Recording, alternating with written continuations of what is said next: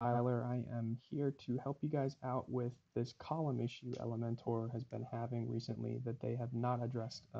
The easy solution here that you can do. There's no need to add excess CSS that's going to make your page load slower or anything. So let's dive right into it here.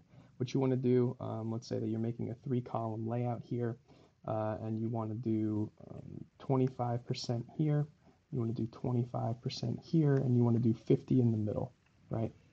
You can see already that I am now running into this issue, 25%, 50%, and it always skews it with the decimal point. Really easy fix here, guys. Don't add a bunch of custom CSS you're going to forget about and have to change later. Click on your section, scroll all the way down here to structure.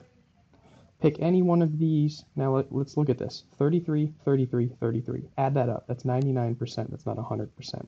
Select any one of these that actually has the full 100% in it. You can pick this one. It doesn't matter. So just select any one of these that has 100% added up, and then change your ratios there. So again, I wanted 25% there, I wanted 25% here, and I wanted 50 in the middle. And as you can see, it already snapped and preloaded it. You can see we no longer have that decimal issue. Hope this helped you guys.